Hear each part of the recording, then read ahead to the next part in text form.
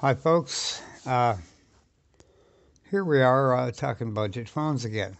And tonight I'm going to give you my criteria for what I think a budget phone is and kind of a buyer's guide, something to look for if this is your first smartphone. If you're coming from one of them flip phones, uh, you can get a pretty stellar uh, phone, $130, $140. When you start getting into where it seems like it's too good to be true. It probably is. Uh, and we'll talk about, you know, a reviewer I trust totally. He got a phone, and they were dumb enough to send him this phone, and it was a fake phone. I mean, it didn't even have Android 9. We'll talk about that in a second. I'll link his video. Let's do the intro. We'll get right to it, shall we?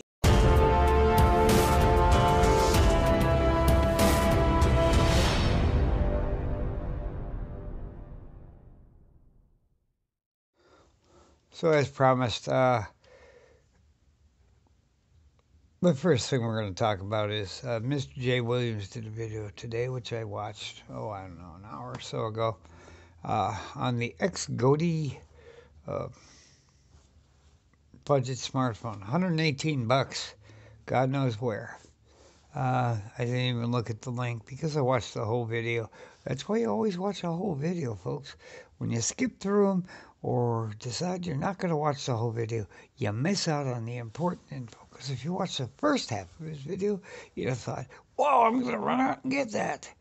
And then if you watch the whole thing, you'd go, oh, Jesus, he said don't buy this, it's garbage. So this company was dumb enough to send him what's essentially a fake phone. it had this weird display like 1014 by 480. Yeah, and people are whining about the MiA2 having 720 full HD plus. And come on, $118, only 3 gig of RAM, and oh, it's got Android 9. Wrong. It didn't even come with the Google Play Store. None of the Google apps were installed. None. So it just went right into the phone. You didn't even have to set it up. How does that work? You usually have to log into your Android account to get into your Google stuff. The Play Store was from like 1941, just before Pearl Harbor. And it wasn't Android then. I don't know if he's verified yet what it was. I told him, I left a comment. I said, just see if it does split screen. If it can do split screen, it might be Android 7. Probably not. Sure, when you went to About Phone, it said it was Android 9 and gave you the little peppermint logo. Wrong, it wasn't. Kind of like that P20 knockoff phone. If you go to my main channel, just go to my channel page. At the bottom is, popular videos. 7.7 thousand on me unboxing a P20 knockoff, which was absolutely utter garbage, and surprisingly got a lot of hits. So like I said, his link will be in the description below for his video. I suggest you watch it. It'll also be, at least for today, in that little strip across, sitting in my public likes. So check that out. And we're going to move on from there. What my recommendations and how I come to my conclusions are. Okay, first off, budget phone. $300 or less. If it's over $300, it ain't budget. I mean, you have to have a cutoff somewhere. It's mid-range. At $310, it's mid-range. Unless it's got something so cool, like it has the latest Kirin 9999 processor and has a huge screen and will wash your dishes for you. Other than that, no. And don't get hooked on the cameras. You'd be surprised how many of these super low budget phones, the cameras are utter crap. just get your mind right, save your money, and make sure you buy yourself a good quality phone. Um, now I'll tend to harp on two or three phones: the MiA2, the MiA3, the Redmi Note 8. Lately, I think all those are worth your money. Although I did notice something I got wrong in my Note 8 comparison to the MiA3. The Note 8 only has a 13 megapixel front shooter versus uh, the 32 megapixel front shooter in the MiA3. Oh, to the point for the MiA3. Uh, sure, less resolution, get over it. But when you buy one of these budget phones, if this is your first smartphone and you've come from a flip phone, you're going to be so impressed that it doesn't matter. As long as it's got Android 9 and it has a slim or distant chance of maybe getting upgraded. There are a few companies I'd stay away from on upgrades, uh, just based on personal experience. I had a Blue Studio Energy 2. It had Android 5.0. Never got an update. Owned it for 4 years. Never. Zero. Zilch. Nada. Won't ever buy another Blue Studio or Blue phone again. I don't care. I've seen reviews, and some of them are really good products. Serrano's done a couple. C. Butler, check him. He's in my list of reviewers I trust also. Uh, but let's get back to my criteria. What you're looking for? What you're looking for is a MediaTek processor or a Snapdragon processor, and you kind of want a Snapdragon 660 or better when it comes to Snapdragon processors. You're going to get gaming performance. You're going to get really good overall system performance. And if you can get an Android One phone, I don't care if it's a Nokia, a Xiaomi Mi, A2, A3, whatever, and you're going to get good cameras on all these. Don't fall into the camera trap. The camera trap is, well, you need that. No, you don't need anything. If somebody's telling you what you need, they don't know what you need. What you need is what will get the job done, and most people shoot snapshots and a short video of their kid blowing out birthday candles. End of story. 99% of the average consumer doesn't give a rat's ass about how the night mode is. Most of us go to sleep in the dark. We don't go out and shoot videos in the dark. Just get that through your heads. Get that camera thing out. A better camera is fine. If you can get a better camera, like the MiA3 is going to be better than the MiA2 because of the 48 megapixel. It still comes out 12 megapixels, just like this. Oh, well, this is the front shooter. This is a 20 megapixel front shooter, by the way. Pretty damn decent front shooter. And these phones are in the like $150 to $180 range. Now, the Mi phones are all in the Snapdragon family, but I do have like the new Mobile G3 still, and I had a Snapdragon. That was a P25. If you're getting a budget phone these days, try to make sure it's got like a P30, a P60, P90 processor. Those are MediaTek. They're just names. They're going to be a little bit quicker, a lot quicker. And sure, you'll hear a lot of down talk about MediaTek, but they'll get the job done. They will. You just, if you can get an Android One, go for an Android One because you're going to get those updates, security patches, and pretty much stay up to date on the latest Android software. Yay! Uh, you might also have to endure the fact that sometimes the very first iteration of the new Android software got some stuff missing, and you're going to have to reshuffle things. It's okay. You'll get used to it. Number two, screen resolution. Don't worry too much about it. You know, 720 HD is a pretty decent resolution. Now, if you're into cameras, make sure it'll shoot at 1080p 30 frames a second. That's all you need with EIS.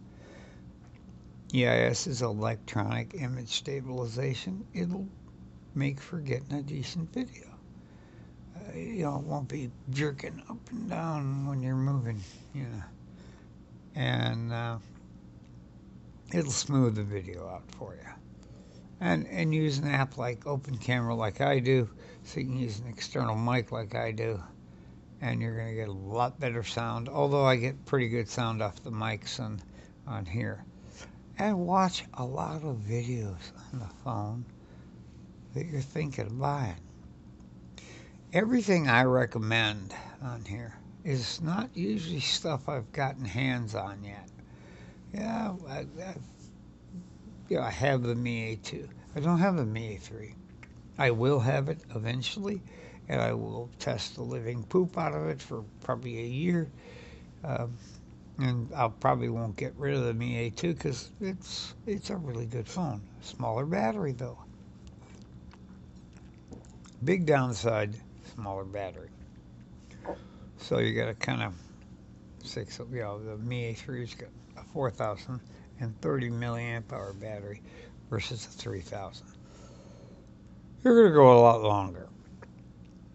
You want USB-C for charging and inputs and outputs and data transfer and things like that, if you can.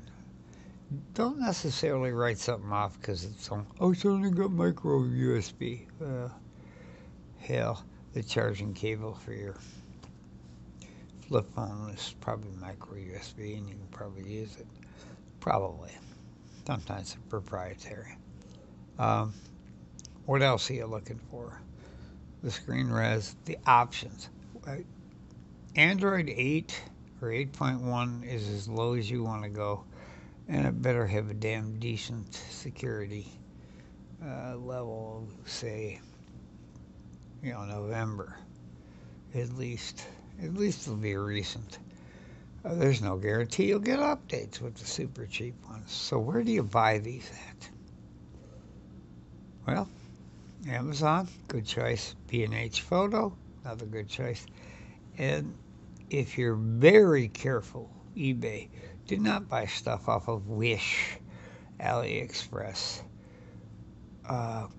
You can get stuff from GearBest. GearBest usually sells the higher quality products. So does Banggood.com. They're both excellent places. But dear God, don't buy anything from Wish, because all you'll do is wish you had gotten what you ordered, but you won't. And I look at a lot of phones, and people are probably like, well, yeah, but you narrow it down to like 3 or 4. Yeah, I do. At first, I had it down to just like 3 for this year. The new mobile's still good, the MiA2's still good, and the MiA3. But the Redmi Note 8 is worth your money for sure. Absolutely worth your money. Sure, you're going to only get an IPS display. Nothing wrong with IPS, folks. Don't fall for the fact you must have AMOLED. It's the latest technology. Well, yeah, and I remember when fuel injection was the latest technology in cars, and they kept dying everywhere because nobody had figured out how to program them properly, whether it be Ford or Chevy or whatever. Yeah. I remember when the latest technology was the new Boeing 737 they just came out with. It went straight up and then stalled and went, poof. And now Boeing is stuck trying to figure out what the hell happened and can they ever sell them. And they're set to lose billions upon billions of dollars on what was a fantastic, the 737. They've been making it for years. It was always good, always good. And they cut some corners. That's what happens with some of these budget phones. So you can, if you don't see a phone on my site, doesn't mean I haven't looked at it. I've probably watched, if I see a cool looking phone, I'll watch 8 to 10 videos on it. I'll check the reviews. And if I hear somebody with the same negative comments about a certain thing that for me would be a deal breaker, I'm not going to recommend it to you. It's as simple as that. The point is, we don't want, or I don't want to recommend something to you that is budget, but it'll end up breaking your bank because you're going to have to get another phone. No one will want to buy that one from you if they've watched all the reviews on it. If I recommend something, I still highly recommend you check out other reviews. But please use my links in the description below off Amazon. I mostly look at phones that are available on Amazon. I trust them. I have Prime. I get 2-day delivery. I get all my little stuff from them. And it keeps me going. Life is good. There are brands I don't like for one reason or another. I'm not going to mention their names because they sort of have gotten caught putting dummy cameras on phones. Oh, it's a 3-camera phone that you can put your thumb over one of the cameras and it doesn't warn you your fingers over the camera and you're trying to shoot portrait mode. Huh? Yeah. Don't worry about bezels. Don't worry about looks. Is it full screen? Don't worry about face unlock. As long as it's got a fingerprint reader. That's probably the most secure method right now for locking a phone. And a fingerprint reader on the back is damned convenient. But before you buy the phone, poke around and make sure you can get a skin for the front or a hard screen protector. If it has an in-screen fingerprint reader, you might not want to use a dark matte skin. I'm not sure how that works because the light comes out of it just can't be seen from an angle. I haven't tried a matte skin on the MiA2 because I don't have one. I still think the in-screen fingerprint reader is a gimmick. I like phones that have it on the back. You simply, make sure you put a case on your phone too. Look that up. A couple of bucks, worth every penny.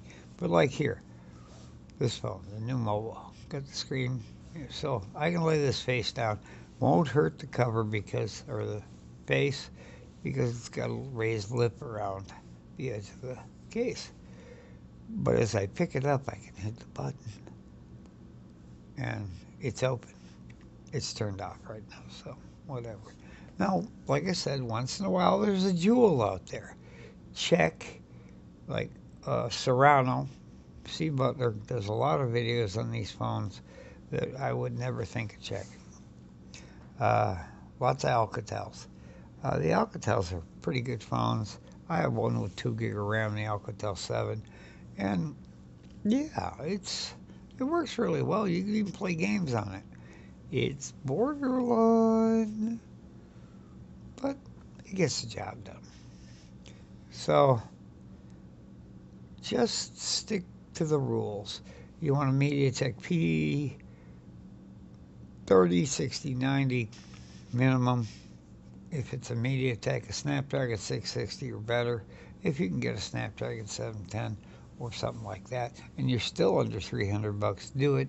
Stick to B&H Photo and Amazon and whatever reviewer you tend to watch the most.